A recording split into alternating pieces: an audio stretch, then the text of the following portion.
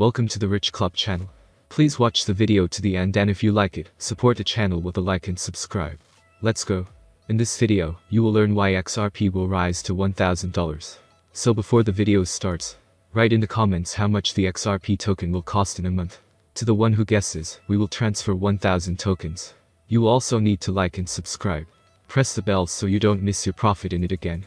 Previously, Today has covered Ripple conducting regular daily XRP transactions to Huobi, varying from over 7 million XRP to 1.4 million XRP. Brad Garlinghouse, CEO of Ripple, has been granted to seek data on XRP transactions from Binance. Core grants motion to obtain XRP documents. The CEO of Ripple has been approved access to Binance documents of XRP transactions.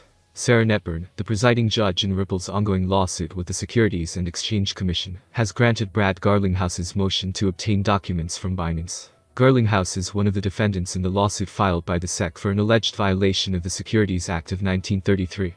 Last week, the legal team representing Garlinghouse filed a motion requesting data on XRP sales from Binance, the largest cryptocurrency exchange by trading volume.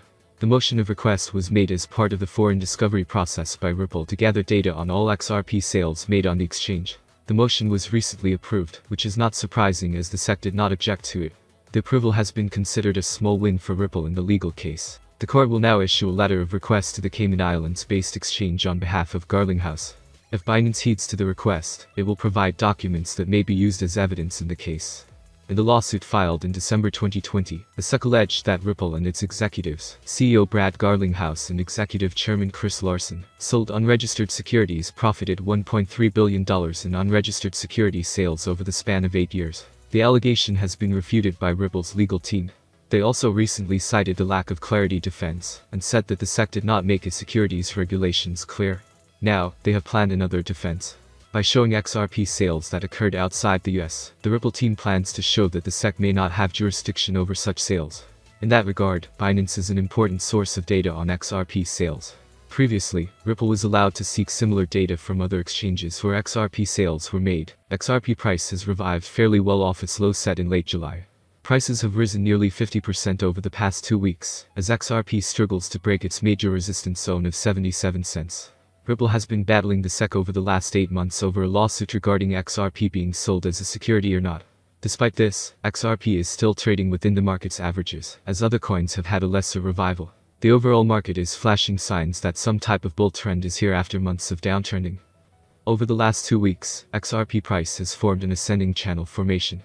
Within the past day, price has fallen below this channel, breaking the bottom uptrend line.